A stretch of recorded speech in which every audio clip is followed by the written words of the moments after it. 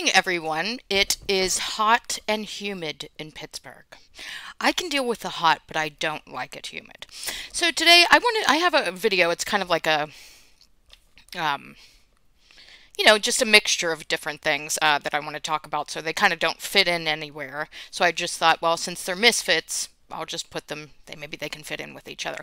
I want to start out with our favorite, Harry and Meghan's Sussex squad. These people, let me just show you the three, actually there's four of them, that are so desperate and sad and pathetic.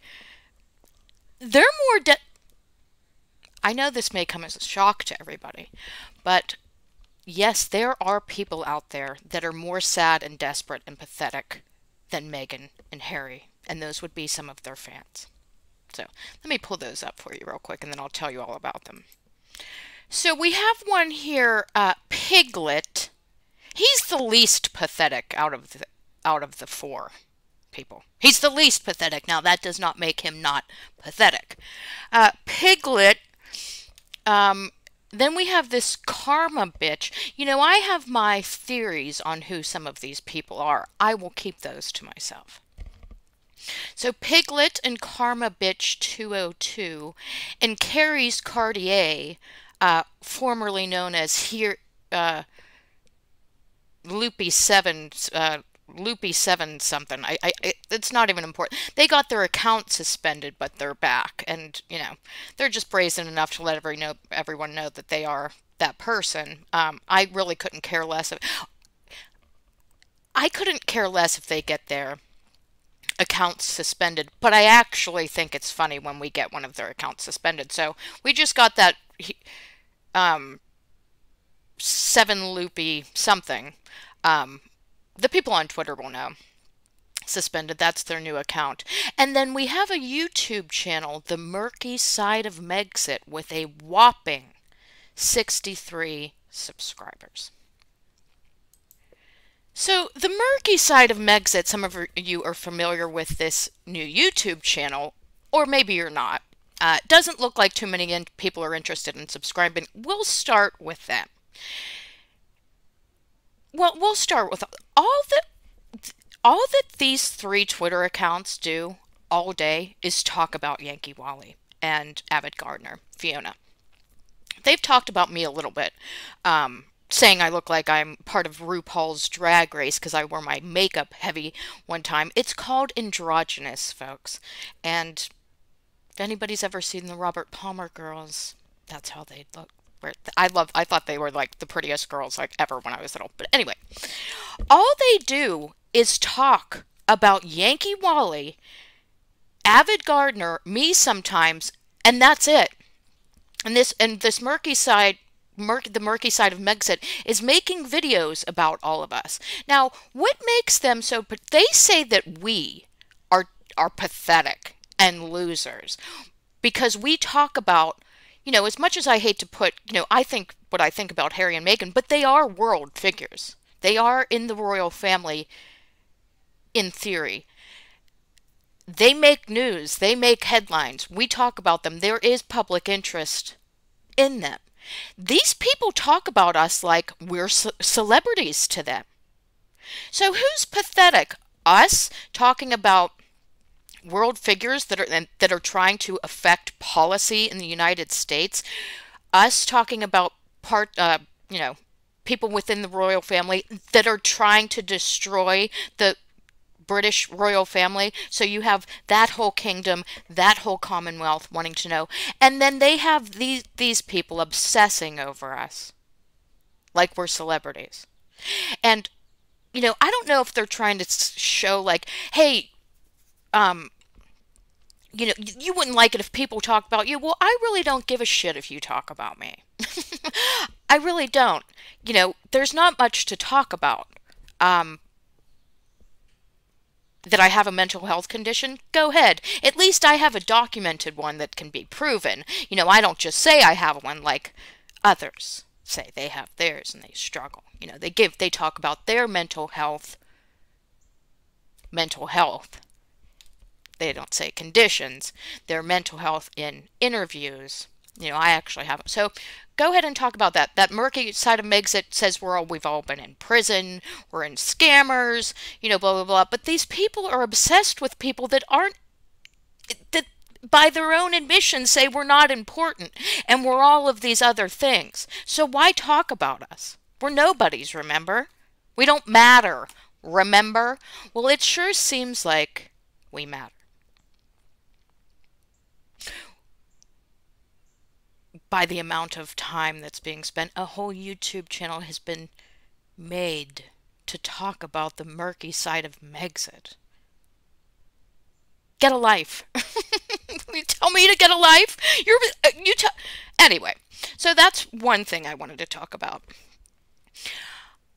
I was at Best Buy yesterday, and I bought a new microphone, folks. I can't figure out how to work it. I know there are some people have sound issues with, you know, some people can hear my videos, some people can't. I have this, like, I thought everything was supposed to, I just bought this new little, like, microphone. I can't get it to work. I can't figure out how to get it to work.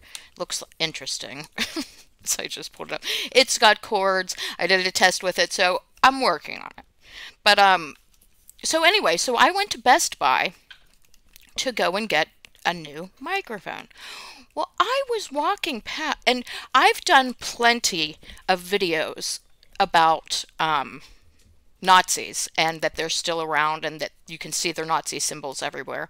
Well, I went to Best Buy yesterday, and sure enough, I saw Nazi symbols. Took pictures, of course. I couldn't believe, I mean, I could believe it, but I couldn't believe it. So let me show you. I could, but I couldn't. But I couldn't. So on the list, if it was for Galaxy phones, and they had all sorts of, like, swag for you to take with you, like, you know, planners, stickers, magnets, and they had a, like, series of pins. Well, I looked at them and I'm like, oh my God. So I took 2 of the pins. Of course, I had to take them. So the 2 of the pins are here on, I put them, I thought it was, I'm like going to put the Nazi stuff on my OSS thing I just got in the mail yesterday. Those are Nazi symbols, folks. And people that have watched my videos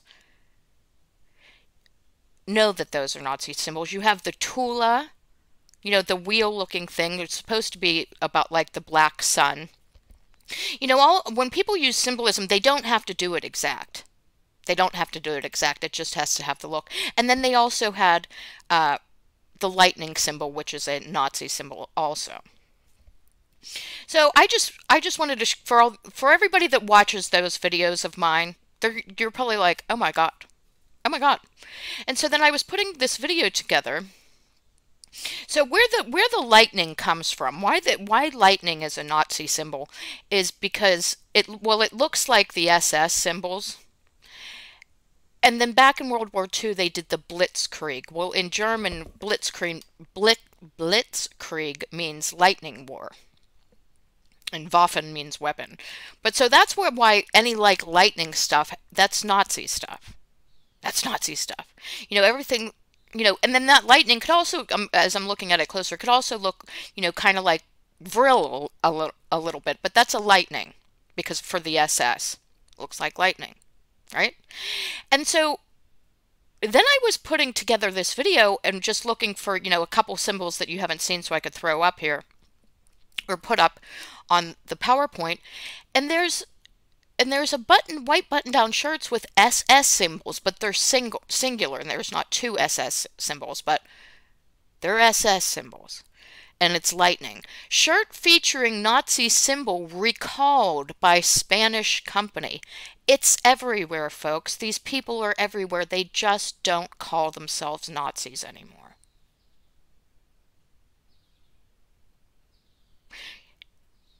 They will probably talk about, you know, they're probably just saying the Thule Society and Vril Society or New World Order or whatever.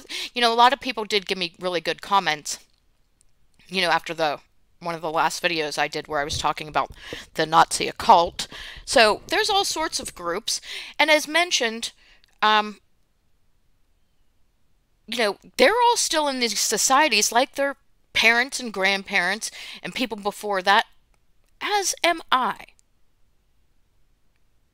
We don't, the apple doesn't fall far from the tree, folks, if you catch my drift.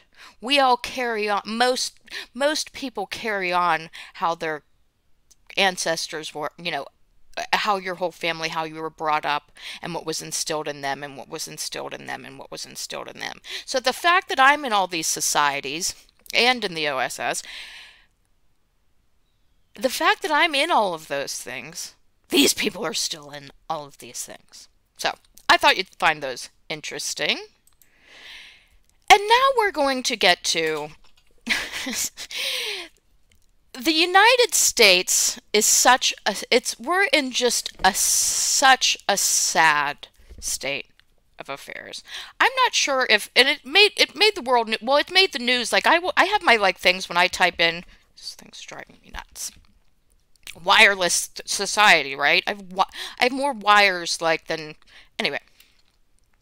So I do my, I'll search for Putin, Ukraine, Russia, Biden, prick, Meghan, Cousin Eddie, and things like that. So I saw a news headline yesterday. I wasn't able to get, or maybe it was it was 2 days ago. I wasn't able to get get it out into a video.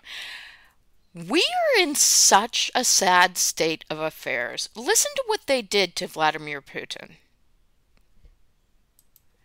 So somebody, and I don't know who it was, but Biden would have to okay this. Somebody thought it was a good idea to put sanctions and freeze the assets of Vladimir Putin's rumored girlfriend. Yes, you heard me correctly, folks. The United States sanctioned Putin's girlfriend and froze all of her assets.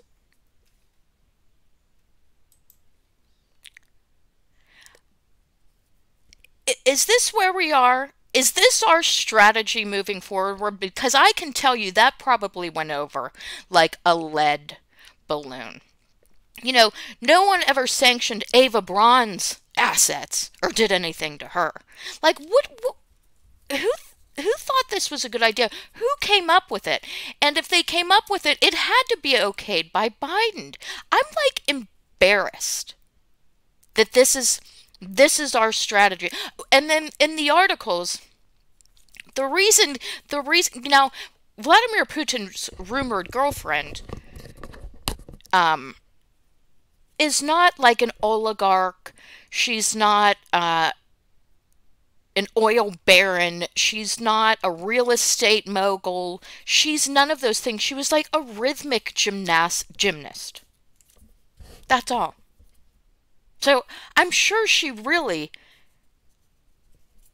didn't do any, what could she possibly be? What sort of, I'm sure she wasn't running guns or children anywhere for us to do that. How do you think that went over? Now, I don't believe that Vladimir Putin is going to send nuclear missiles over here because they sanctioned the girlfriend, but he's going to do something. He's going to do something. But Joe Biden is in a very bad way. This is our strategy. Oh, they said that the reason why that they sanctioned her is because Putin invaded Ukraine. That was the reason. He's gone. There's nobody home.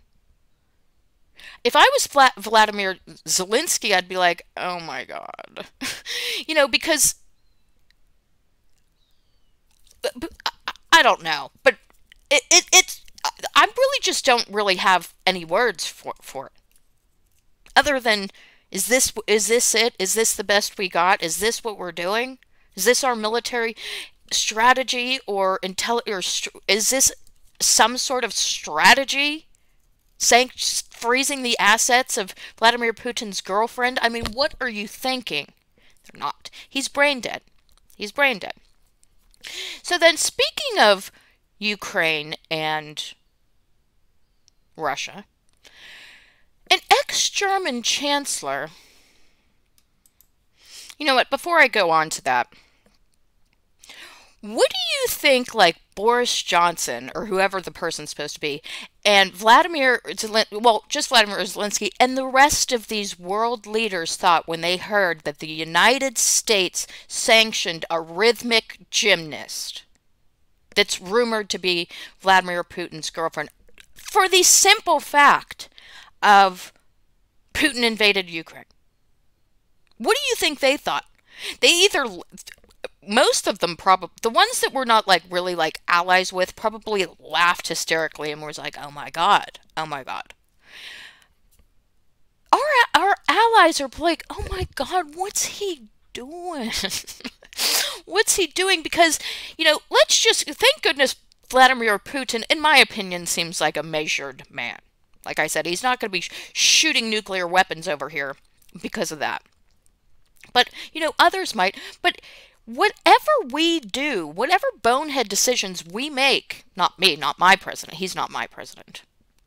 Joe Biden might be the president of the United States, but he is not my president. My president got the election stolen from him, but I won't talk about that. D. Schweiger, I know. I have a viewer, D. Schweiger, who's a Democrat. You know, she loves the channel and what we all talk about and everything, but, you know, I had to put that in for her. I won't elaborate on that, D. So, whatever Biden does, and he's still, the United States, in theory, is still the leader of the world. Biden's still the leader, in theory, of the free world. Whatever he does, he's going to drag these other countries into it. And doing, like, what's the next stupid thing that he's going to do? Because you know there will be more. And if this is the best the United States intelligence can come up with, which I don't think that they came up with this. I don't think a desk jockey at the DOJ came up with it. I think Joe Biden came up with it. But this is the best we can do, and they can't, you know, the good people of the United States intelligence and military and everything are probably like, oh God, but they have to do what he says. He's the commander-in-chief. He's not my commander-in-chief, but he's the commander-in-chief, so they have to do what he says. He's very dangerous. Joe Biden is very, very dangerous. He's going to get people killed. He's going to get people, other countries dragged into stuff with this decision making that he's doing, because it's not a good idea. And I'm not just, I mean, I would think it would be a terrible idea to say, like, that's like, he might as well have sanctioned Putin's wife or daughters. I mean, that's a personal hit on Vladimir Putin. And what do you think, that Putin's just going to let that go? Now, if I were Vladimir Putin, I would go for, where's Hunter Biden? That would be my move. So, but it's going to be, it just shouldn't have, it just shouldn't have. Anyway, moving on. So you have well, first of all, you have Vladimir Zelensky and his wife glamorizing war in Vogue, and Vogue is guilty of it also. I mean, look at it. I wonder how much her coat cost. I bet you they told you what kind of brand it was, what the fashion label was. I bet you. You know, all that stuff's definitely mentioned. But so they're glamorizing war. An ex-German Chancellor Gerhard, I'm sorry, it's like my screen's far away, Gerhard Schroeder, has met Putin and is friendly with Putin. And he met with him, and he's catching all sorts of shite for it. Vladimir Zelensky is not happy about it. Zelensky's not happy about it. Why? Why is this German chancellor, who is trying to broker peace or talk to Putin about whatever he talked to Putin about, why is everybody so upset with this man? It almost makes you wonder, do these people even really want peace? I mean, there's no harm. You know, talking in meetings with somebody is better than shooting missiles and guns at people to get peace, right?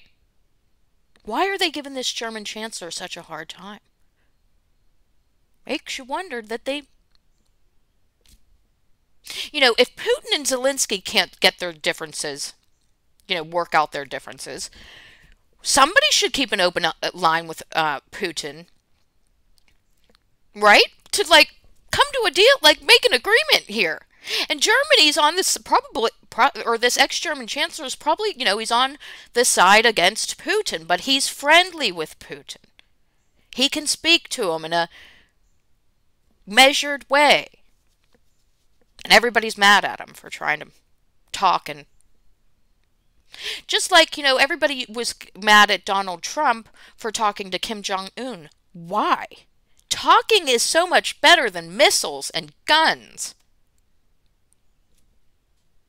Nobody wants peace talks. Nobody wants peace. You know why? There's no money in peace. There's a lot of money in war. Zelensky definitely doesn't want, because he's getting all the attention on Ukraine. He's getting boatloads of dough from all over the world. He doesn't want that to stop. If this German Gerhard Schroeder or Gerhard Schroeder gets some sort of thing, that the money dries up for the military-industrial complexes. Zelensky, you guys are smart. So when I ask why don't they want peace talks, that's just a rhetorical question. It's a rhetorical question. So I guess my point of this video, this video today, I think I have another one to come out, is these are the people that are supposed, well, not Harry and Meghan, but they're world figures. But these are the people. You have Joe Biden picking on, bullying. Joe Biden bullied Vladimir Putin, is bullying Vladimir Putin's girlfriend. Then you have Zelensky glamorizing war in Vogue. And everybody's upset with some German chancellor because he's trying to talk to Putin and figure something out. And back to the whole Kim Jong-un. Back to Kim Jong-un. Nothing's going to happen unless you talk to the people. Nothing gets solved shooting bullets, missiles, and not talking. Bullets and missiles are a last resort, and they are to be used to get you to the point of talking. That's the only way you can solve problems, but they don't like it.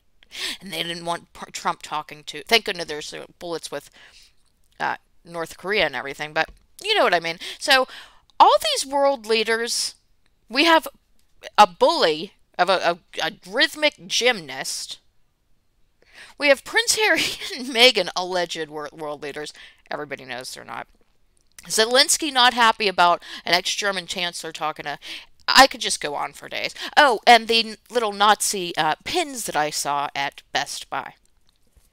So, it's a sad state of affairs, folks. Kind of just, again, another messy video.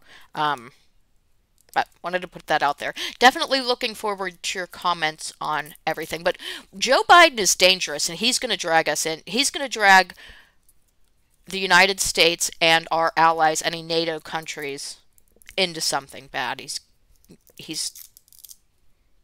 nobody's home. But he's still, the lights are on. The lights are on, but you're not home. That's the Robert Palmer thing. The lights are on, but nobody's home. He's still making the decision. He can still hit the button. So, that's all. Looking forward to your comments. See you later.